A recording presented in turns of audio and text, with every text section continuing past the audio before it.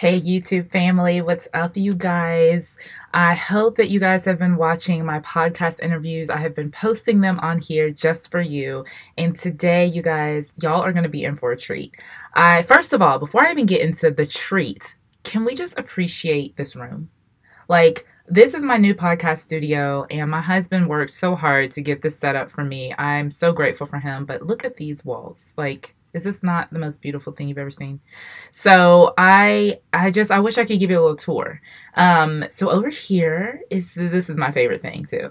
Like, if you guys go back and watch some of my other videos, you'll see that I usually do them in front of this like gray barn door that I have in my bedroom that I love. So I was like, how can we kind of recreate the barn door feel?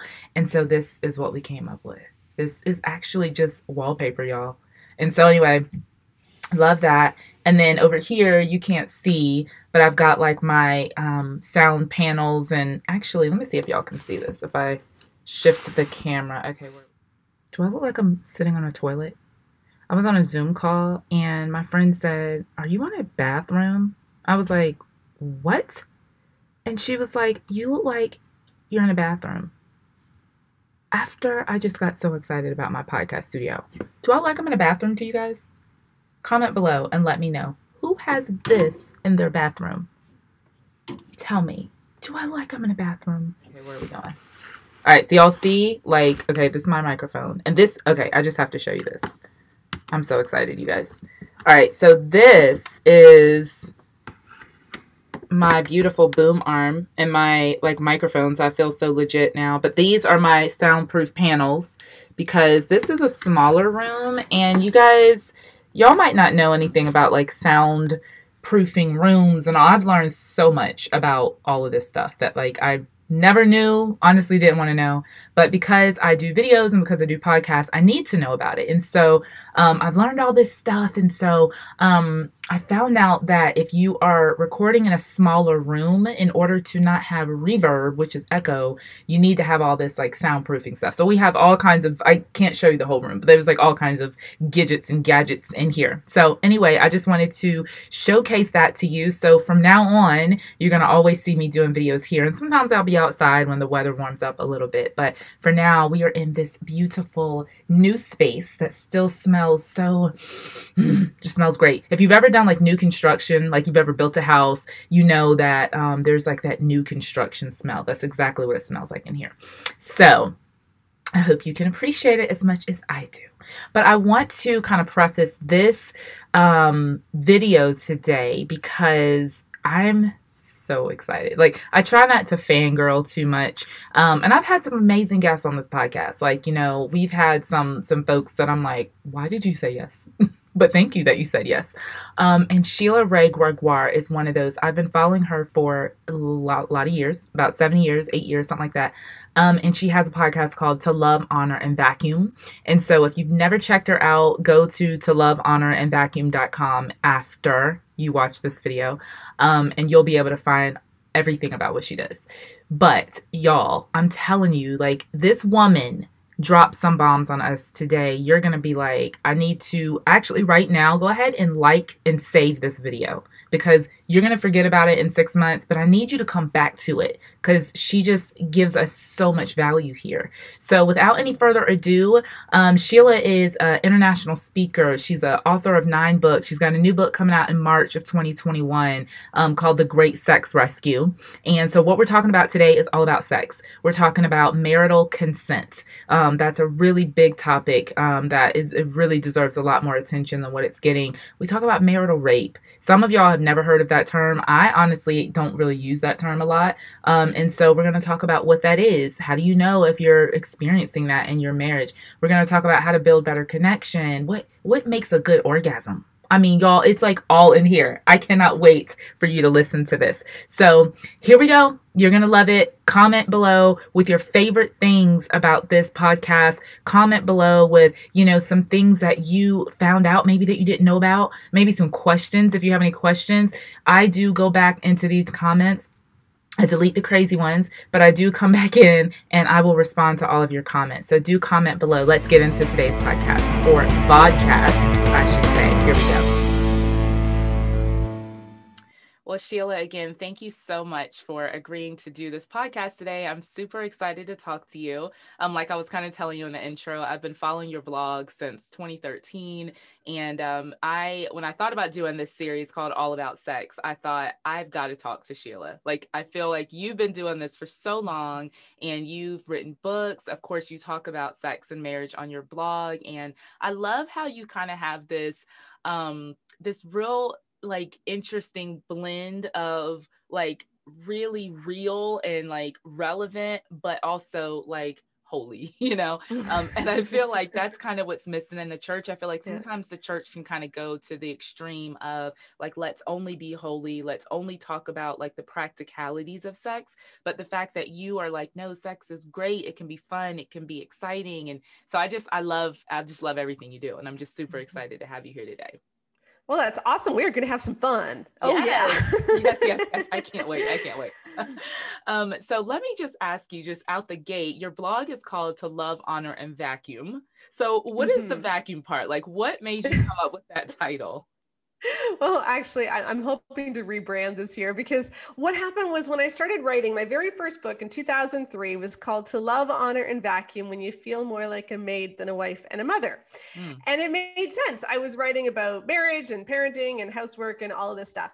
And then I started my blog in 2008, and I thought that was a cute title. So I went with that. And I was writing about marriage and parenting and housework and just the typical mommy blog. And then I started to notice that every time I wrote about sex, my traffic increased. And and my husband and I do a lot of speaking at marriage conferences, and we always do the sex talk because nobody else wants to do it. And I'll talk about anything. I don't care. I'm good with that. And he's a doctor, so he doesn't care. And so we were always talking about sex. And eventually, I actually published a book, The Good Girl's Guide to Great Sex, in 2012. And I became this Christian sex person. And so my blog has really morphed over the years. So we changed the name of our podcast this year to Bare Marriage. So Yes, I we're the saw Bare that. Marriage podcast. And I'm hoping eventually, we just have issues with Google, but eventually we'll be the Bare Marriage blog too. So. Awesome. Awesome. Yeah, I was like, oh, that's so good. Like bare, obviously, like naked. And, do you find that, because one of my favorite scriptures, I always reflect on the scripture in Genesis where the Bible says that God created Adam and Eve and they were naked and unashamed. And I started really just diving into like, what does that mean? And I feel like so often in marriage, like even in Christian marriages, there's still so much shame surrounding sex. And especially, with women who have been taught that sex is wrong and it's bad, and it is, we believe as believers, right, that it is not sex is not intended for to be outside of marriage. I'm sorry, I have something in my eye and I'm like, what is going on? Anyway, however, I feel that it is difficult for a lot of women to then make that shift once they get married, to then sex being this beautiful, wonderful thing. And so I was speaking to a couple on last week's podcast, the Lawrences, about why they feel like there's still so much shame and stigma surrounding sex in the church. Can you just kind of give us like a real quick, what's your opinion on that? Yeah, there's a whole lot of reasons. I think that there is a lot of shame because we just don't talk about it enough. And when we do talk about it, it tends to be focused at teenagers, and our message tends to be, don't do it. And we've equated purity with virginity. So we say, stay pure until you're married, which implies that as soon as you're married, you're no longer pure. Right. So we need to stop saying that, because purity has nothing to do with virginity. I like to say that our purity is based on what Jesus did with his body, not what we do with ours. I love that. So our purity comes from Christ. And purity encompasses so much more than just the sexual realm. Do you gossip? Are you greedy? Do you lie? Like purity is our state of being before God. And so obviously we want a biblical sexual ethic where sex is for marriage. But the way that we put so much more emphasis on virginity rather than any of these other things really makes sex seem like something ugly. Like when she gets married and she has sex, she's lost something. Yeah. Even if she's done it in marriage, she has now lost this precious treasure that she had to give to her husband. It's now gone. And that was so much for her identity. And so I really hope that we can change the way we talk to youth groups too. And besides the whole question of what does that say to sexual assault survivors, right? Like, and Yes. that's a whole other issue. Right. But when we say that purity is about virginity, what are we saying to those who have been assaulted? So Yes, that's I such really, a yeah, great I point. think that's a, Yeah, that's such a mm-hmm. great point. And I So think, oh no, no, I was gonna say yeah, like so in your, oh, go ahead. you go. I was gonna say, like in your book, A Good Girl's Guide to Great Sex, you talk about the difference between like a good girl and a bad girl, right? And I think that Mm-hmm. so many women have been told that even if, like, yeah, of course, if you're a sexual assault survivor, but even if you chosen to have sex outside of marriage, like my Mm-hmm. husband and I, he's my only person, but we had sex before we got married, and I grew up in the church, you know, in the purity culture, and so definitely feeling like damaged goods. And so Mm-hmm. what do you say to women who have obviously like had sex, or maybe right now they're listening Mm-hmm. to this podcast and they're struggling with their sexuality, they're struggling to not have sex, but they're feeling like Mm-hmm. they're some kind of bad girl, or they're feeling some sort of like they're damaged. How does a woman make that transition from feeling like a bad girl to now a good girl? Yeah. So a good girl is not someone who did everything right. You know, a good girl is someone who just knows Jesus and is embracing God's view of sex. That's all Mhm. a good girl is. Yeah. So it doesn't matter what you did in the past. But I think one of the problems we have is that we forget why God wanted us to wait for marriage. We see it as like this arbitrary rule. And so when you pass that line and when you do something wrong, God is now going to punish you. But I think we need to get back to what is God's heart here. And Yeah. the reason that God put sex in marriage is because God has a protective heart. He just wanted to protect us. And if you look, especially back in ancient civilizations, when all of this got started, women and children were really vulnerable. And so keeping sex in marriage guaranteed that children would be born into a stable relationship, and that women, even after they gave birth and even once they were aged, would have care. You know, they Mhm. would not be left out on the street. So there's a protective thing. It's to make sure the disease doesn't flourish. It's to make sure that the family is the basis of society, so that there's some stability. It's to make sure that when we do have sex, it's in a committed relationship, so that sex becomes more than physical, so that it's about relationship and it's about intimacy, and so that we can understand real passion and real intimacy. And I think if we understand the reasons, that it is about protection for us, it's about protection for our hearts, then it's not so much that God is angry at us and that we need to punish ourselves if we've done wrong. It's Mhm. instead to say, okay, my life has not been ideal. I may have done some things that God wished I hadn't done, Yeah. but in Jesus, everything is new, and God is not punishing me. This is what I want people to understand, because I talked to so many married women. In the surveys that I initially did for the Good Girls Guide to Great Sex, only about 40% of women who were evangelical, who believed, were virgins on their wedding night.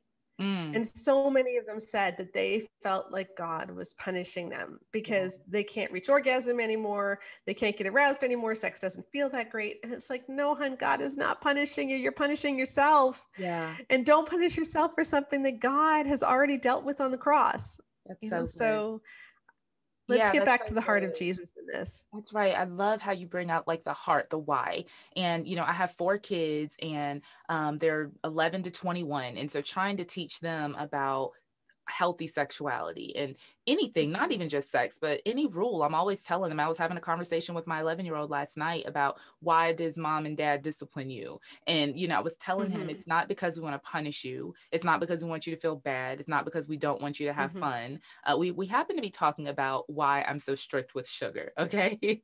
And so I monitor heavily what my kids eat. And I told them, my kids are all athletic. So they're not like, there's not a weight issue, but it's just this I know what sugar can do in excess. And so we were Mm-hmm. having this whole conversation about that. And I was telling him, and as I was speaking to him, I don't know, like if when you've spoken to your children when they were little, like you hear God like echoing, speaking to you. And that's exactly what the Lord was saying, is that like, when I tell you a no, it's not to limit your fun. It's not to hurt you. It's because I know the dangers of what's on the other side of that. And so as a Mhm. child, if we can trust our good father, like he says no for a reason. He says no because he knows that sex outside of marriage is Mhm. detrimental.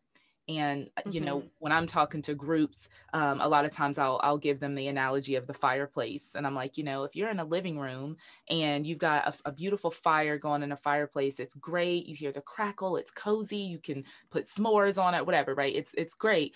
But if that Mhm. same fire is then now on your rug, it is no longer Mhm. beautiful and cozy and warm. It's now dangerous and deadly, and it destroys. And so I feel like Mhm. if people understood that part, it would be a lot easier to maintain their sexual integrity, for lack of a better word. Mhm. And Mhm. Mhm. so I know that, you've been married for a while, and correct me if I'm wrong, but you got married kind of later. Is that right? No, I was actually quite young. I was 21 and my Okay. husband's Okay. 22. So we've been married for 30 years, almost, not quite. Gotcha. Yeah. Okay. Cause I was like, on your blog, it says 25 years. And I'm trying to put I like, know. I together, haven't like, updated that in a while. I got to update that. Yeah. I Yeah. got you. I got you. One of the questions that I get all the time, and I'm really excited to be doing this next series, I'm going to be talking to singles, because I think one of the questions that I get a lot from singles is like, how do I still like date and then obviously not go too far, but like I have desires, I have needs, especially Mhm. for those who have already Mhm. had sex. How do I maintain this? How do I maintain my sexual integrity if I'm in a relationship? So, how do you counsel single women, Mhm. especially who are struggling with that? I think again, we need to get back to the why, and we need to realize like rules are not going to do it. Yeah. Like rules never motivate anybody. It needs to be a heart decision. And I'll tell you that one thing that I have found is that there's different levels of emotional connection. Okay, there's different levels of communication when we talk. So we can talk in cliches, like how was your day today? It was nice, it was fine. We can share facts, like what happened today. We can share our opinions about politics, about anything. But sharing feelings and sharing our fears and our deepest needs, that's highly vulnerable. Mm-hmm. And most couples exist at like that third level where you're comfortable sharing opinions and we share lots of facts, but opening up about your feelings, about your fears, about your needs, that's a little bit more difficult. And what we found is that at the point where you start having sex, it often becomes harder to get to those deeper levels of communication, because what happens is that sexual intimacy replaces other forms of intimacy. So because of the bonding hormone, because of oxytocin, you feel close. You feel like we're really intimate. Like we're totally close, we're totally bonded, everything is great. But you may not have actually gone further and really understood each other's fears, needs. Like that's when you really figure out who a person is. Right. And a lot of people get married before they've gone to those deeper levels of communication because sexual intimacy has replaced that. And then once you're married, it's actually more difficult to get to those deeper levels. So what I recommend to couples is just focus on emotional intimacy. And that of course is going to fuel sexual desire because it Yeah. does. But really focus at talking, figure out what makes each other tick. What are your fears? What are your dreams? What are your needs? What are the most difficult things that's happened to you? What are the best things that have happened to you? Really focus on that stuff before you're married. And remember, we often think, um, I'm going to wait for marriage for sex so that I never have to wait again. And Mm, that's the attitude going into marriage. Like, isn't this amazing? Once I'm married, I'm never going to have to wait again. Marriage doesn't work that way. right. You know? Like once you get married, there's still going to be periods of drought. There's still going to be periods where you got to exercise some self-control. There's going to be work trips. There's going to be postpartum issues. That's There's right. going to be depression. There's going to be grief. There's going to be illnesses. There's going to be stuff. And so learning self-control and learning how to love each other even when you're not connecting is such an important gift, and it puts you on a real solid footing when you do get married. I love that. Oh, focus on the emotional connection. Yes, yes, yes. I came across a stat the other day that kind of blew my mind. And I know that porn, we talk about porn a lot when it deals with men, but I Mm-hmm. realize that a lot of women are dealing with porn. There's Mm-hmm. a stat on Psychology Today that said 35% of all pornography users are female. And then Covenant Mm-hmm. Eyes, they actually published a report that said 15% of Christian women look at porn every week. Mm-hmm. And Mm-hmm. so, again, that's another thing, whether you're single, whether you're married, a lot of married women feel like they have to watch porn because Mm-hmm. I guess, curiosity or technique. And so I know that porn destroys marriages. I've seen it, and Mm-hmm. I've talked to many people who've had their marriages destroyed through porn. How can a Christian woman, and again, this podcast isn't just for Christians, but the majority of my listeners are believers or Mm-hmm. Christian friendly, as I like to say. How can Christian women or women in general who are wanting to know like some techniques, how can I be better in the bedroom? Like, where do you point them if they want to learn? Like, we don't want them watching porn, but like, what can Mm-hmm. they do to develop some better techniques in the bedroom? You don't need technique, you just need communication. I think people need to understand this. If we can just get the communication part down, we'll Yeah. figure stuff out. Yes. Like you really will. The more you're able to communicate with your husband, the more you're able to get vulnerable, the more you're able to have fun, you're going to figure this stuff out. Now, I do have a lot of things on techniques on my blog. I've got a great book called 31 Days to Great Sex, which is a challenge that you and your husband can do together. You just read 2 to 4 pages a night and do what it says. And I want to point out that it's 31 days to great sex, not 31 days of great sex. So Okay. I am not saying you have to have sex for 31 Every days straight. single day. No, no. A lot of the exercises are on how to be more affectionate, how to flirt more, how to talk about your baggage, how to talk about what you want, and then of course how to spice things up and things like that. But also how to handle our porn issues, how to confront that, how to stop it, etc. So it's a really fun challenge to do. But I want to say to the porn users too, again, we often frame porn as a sin, and it is a sin. Mm-hmm. But I think the best message and the most empowering message, if people really want to quit, is not only to see it as a sin, but to primarily see it as a vehicle for sex trafficking. Because when we understand that when you watch porn, chances are you are watching somebody being abused in a Yes. violent, degrading way. That's right. Very little porn is consensual. Mm-hmm. Even the porn that says it's consensual, often the women are really drugged up, Mm-hmm. or they were victims of such tremendous sexual assault in their past that it's just not clear how much you can really consent. Yeah. And porn is the biggest fueler of sex trafficking worldwide. And so when you participate in porn, you are participating in something which enslaves people in the most degrading, awful way that we can imagine. Oh, yeah. That's such a great point. And I think if we can just pray that Jesus will give us his vision of what pornography is, Mm-hmm. so that if you ever get tempted to look at it, that you will see those people on the screen through Jesus's eyes, Mm-hmm. and you will understand what is being done and what you are contributing to. I think a lot of us would have an easier time switching the screen off. No, that's such a great point. And I don't know if a lot of people know that. I think that people just think, oh, well, these are two people, they're getting paid for this, I'm just going to kind of watch what they Mm-hmm. do. So thank you so much for bringing that out. So you said we don't need technique necessarily. It's all about communication. And I love that you said that because every couple is different. Like what works in your marriage, Sheila, might not work in my marriage. Yeah. I might not like what you like, and vice versa.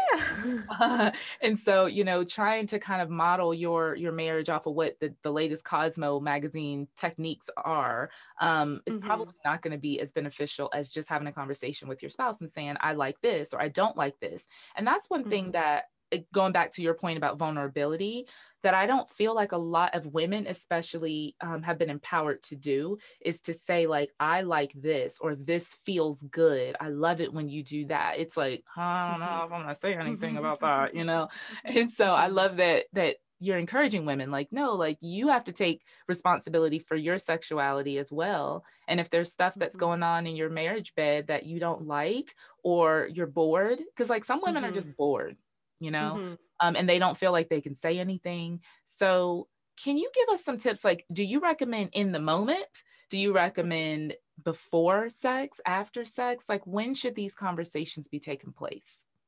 Well, can I back up just a minute and then I'll answer that Yes, question? absolutely. Okay. I think one of the biggest problems that you touched on is that women feel really uncomfortable talking about this stuff. But the reason that women feel uncomfortable about it is often actually has to do with our definition of sex. So let me give you an example. If I were to ask you, did you have sex last night? And I'm not going to ask you that, don't worry, okay? Oh, I would tell you, I had sex this morning. Okay, well, there you go. But chances are you're picturing something specific that I'm asking. Like you're picturing, I am asking, did he put his penis into your vagina and move around until he climaxed? Yeah. Okay. That tends to be our definition of sex. Mm-hmm. All right. Now, I have just finished a survey of 20,000 women. And it's coming out in our new book, The Great Sex Rescue, which launches in March. It's an awesome book looking at how different evangelical teachings have impacted women's sexual and marital satisfaction, and how we can get back to what the Bible really says and God's real vision, because there's a lot of shame messages going on, like we've been talking about. So awesome book, Great Sex Rescue.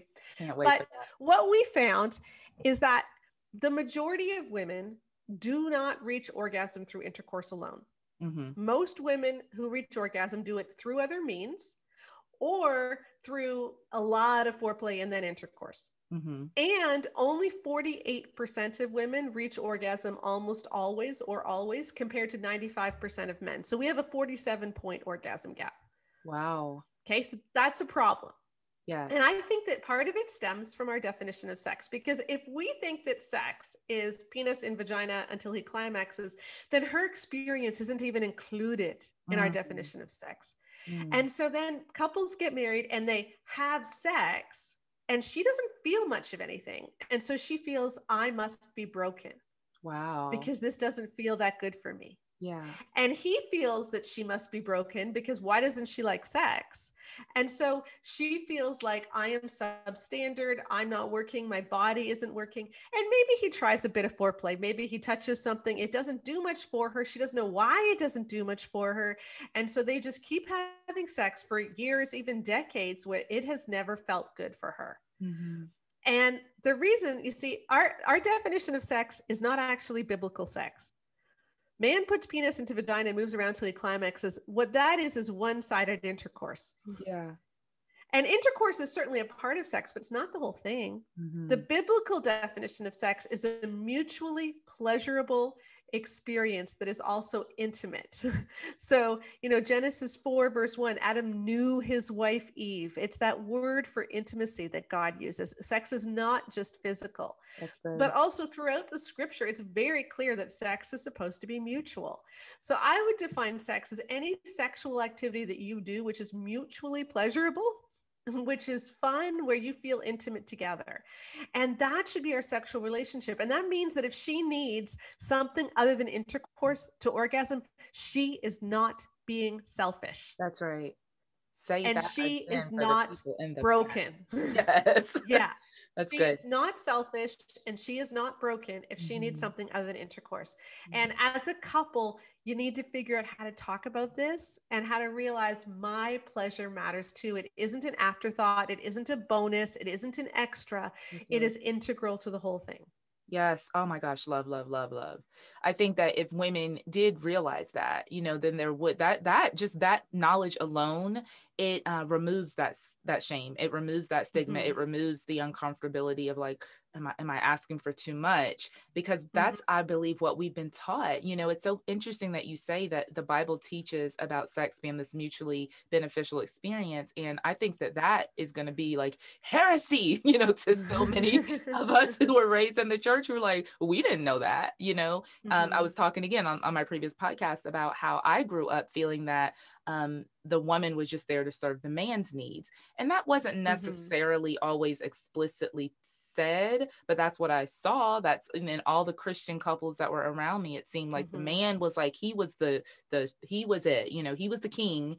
And as the woman, you're kind of there to like help him out and to meet his needs. I even did hear a teaching that the word helpmeet was you were only there to be his sexual helpmeet. And I was like, wow, and this is what's being taught.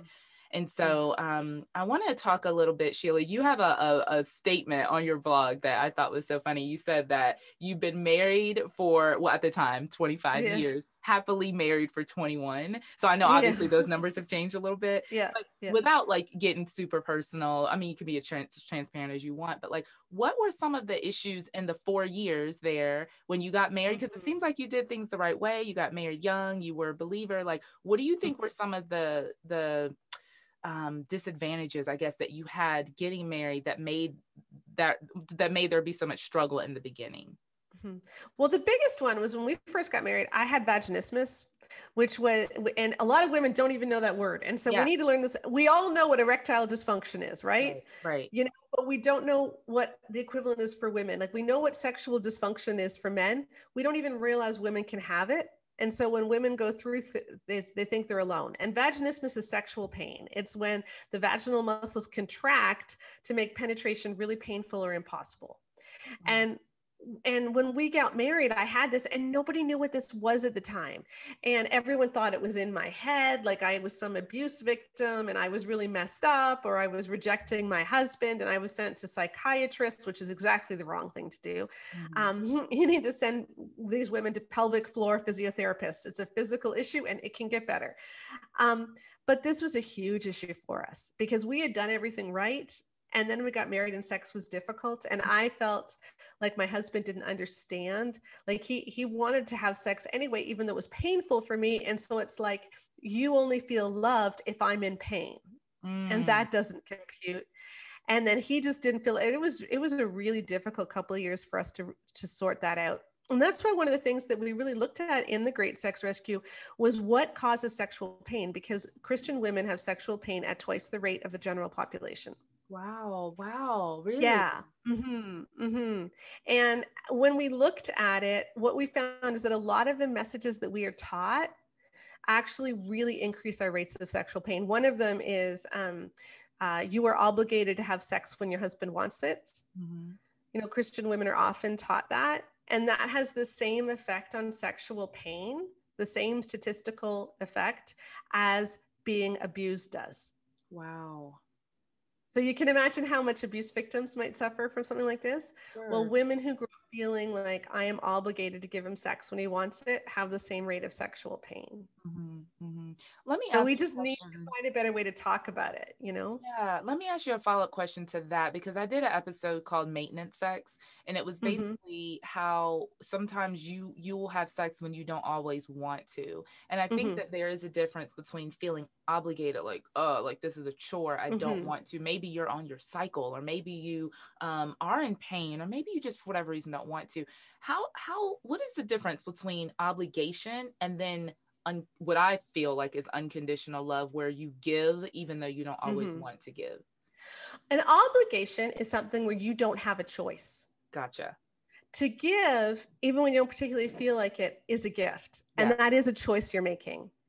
And the problem is that a lot of our Christian resources phrase it in such a way that you don't have a choice. Gotcha. There is no option to say no. Like your body is not your own.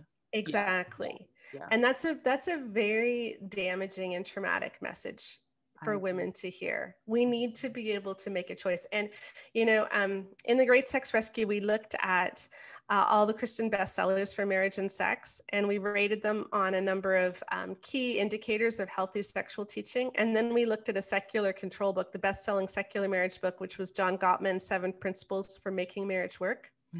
And of all the books we looked at, only John Gottman's book, only the secular book, even talked about the issue of consent in marriage. Wow. Many of our Christian marriage books actually had anecdotes of marital rape, but didn't call them that. Or else they did, and they dismissed them as not important. And so this is the kind of thing that I'm fighting really hard against, because I believe in great sex so much. I think that it's such a passionate thing that God gave to us, but we need to give better messages to women. Yes. You know, like sex is an intimate sharing of yourself. Yeah. It's not, sex is a deep knowing. It is not an owing. There's a huge difference. I love that. And we need to get back to God's vision for what passion is, and for what intimacy is. instead of seeing it as just an entitlement for him so that he gets his release. Because that's a very shallow, toxic way of seeing sex. And I think that's why a lot of women have problems with sex. Mm-hmm. Mm-hmm. Yeah. Can you talk a little bit more about marital rape? Because I don't think a lot of women are familiar with that. We know what marital and we know what rape is, but putting the two together, like, Mm-hmm. how would a woman know that she's a victim of marital rape? How would she even realize that that's what's going on in her marriage? Yeah, because we tend to think of rape as something which is only physical, like he's holding you down. And so it's like a violent thing. And it certainly can be that. Yeah. But, I've had lots of letters from women saying, like, he just won't take no for an answer. I curl up in a ball and cry, and he just has his way with me anyway. Mm-hmm. Things like that. But there's also things like, if by having sex with him, he stops beating you, that's rape. If by having sex with him, he's nicer to you, or he stops yelling at the children as much, Mm-hmm. that's rape. If by having sex with you, he gives you more money to go spend on groceries and allows you access to finances, that's rape. Like if there's anything which makes you not be able to truly consent. Because here's the thing, if you can't truly say no, Right. then you also can't truly say yes. That's right. In order to be able to say yes, you have to also be able to say no, or else your yes isn't really a yes. Yeah. And so anything that makes it impossible for you to say no means you're not also saying yes. And so if you find yourself in any of those things, I would just advise that you call a sexual assault or domestic violence hotline and just talk to someone and say, I'm not sure. I'm not sure if this qualifies as abuse. I know that I'm not comfortable with it, but and I don't know what the word for what I'm going through is, but can you tell me if this is okay or not? Yeah, that's so good. And I think also having a conversation with the husband, obviously if it's a situation where if a woman is in danger, for sure, get help immediately. But I think Mm-hmm. sometimes that men have also been raised with a lot of these damaging beliefs. And a lot of Mm-hmm. men have been taught like you have the right to do this. Once you get married, your wife is Mm-hmm. basically at your beck and call. So I think men also need this message of like it is not your right to demand sex all the time. Like Mm-hmm. you and Mm-hmm. my husband and I, we are always talking about equality because that is not something that, again, has been really taught in the church a lot. And so you have the whole like submission theology, which is fine, but I think that can get a little off the rails a little bit, Mm-hmm. especially concerning sex. Like you have to just Yeah. submit at all times. And so thank you so much for just talking about that marital rape piece, because I think that a lot of women are going to hear this and be like, I had no idea that this is what I'm experiencing. I thought that this is okay. I Mm-hmm. thought that this was what I was supposed to do. So thanks for Mm-hmm. that. I'm thinking about women, and not just older women, but women who have had children, or women who have maybe had a surgery or something has happened to their body and they no longer look like they did when they were 21 years Yeah. old. So how do you help women with confidence issues? I feel like we see so much, whether it's on TV or in magazines, and like these beautiful obviously we know that they're photoshopped women, right? We know that in our heads, but we still see that visual. And so it can really damage our confidence. How can women help themselves to be more confident? Because I find that if I feel confident, I'm going to show up better in the bedroom. Yeah. So how can we help women to actually develop more confidence with their bodies and their marriage? Yeah. I think one of the biggest thing is to focus on health and not beauty. Good. Like our impetus for losing weight or all of those things that we're about needs to not be so that I look good. It needs to be so that I have energy, so that I feel good, so that I am healthy and I'm able to live out God's purposes for my life, so that I'm able to live a big life. Like that should be our impetus, not beauty, because beauty is not our standard. And then I think we need to remember our bodies change. Like after you've pushed out 3 kids, you're never going to be able to sneeze in the same way again, right? Like our bodies change. Forget the trampoline. Yes. Yeah. And if you have a lot of problems with that, see a pelvic floor physiotherapist. But anyway, like our bodies really do change, and that's okay. And we're going to have stretch marks, and those are like our battle wounds. Those are trophies to show, hey, I pushed out a baby, you know, or I at least I carried this baby and I gave it life. And that's an incredible thing. And you are going to change. You know, our metabolisms are going to slow. Even if you're in amazing shape, you're not going to look the same at 50 as you did at 20. Right. And that is all right. But what you can do is you can still dress with confidence. I think that's such a huge issue. Is a lot of women, the way that we dress reflects how we see ourselves. Mm-hmm. And when you dress in oversized t-shirts, when you dress in daddy, you know, we're in the middle of COVID and so many people are just giving up everything because, Right. hey, I can just wear yoga pants all day. And there's nothing necessarily wrong with yoga pants, but like put in a little bit of effort sometimes, because when you dress differently, you feel differently, you present yourself differently, you stand up straighter. Mm-hmm. And Mm-hmm. if you have no idea what to wear, if you have no idea how to do your makeup, find a friend who dresses amazing and ask them, because they want to help you. They They do. really do. They have been Every praying for you. woman, yes, every woman who dresses well would love to make her friends over, but you can't just say to someone, hey, can I make you over? Right. You Right. know? So just ask a friend. They will go to the thrift store with you and they will put like 8 outfits together that look amazing on you. And Yes. you will have the best day. So, you know, try some of those things. And because it's okay. It's okay to dress your body well, no matter what your body looks like. It's not like you're only allowed to have good clothes and you're only allowed to wear makeup if you're a certain size. Mm-hmm. No, you can Mm-hmm. dress your body well, no matter what size your body is, and it will help you feel more confident.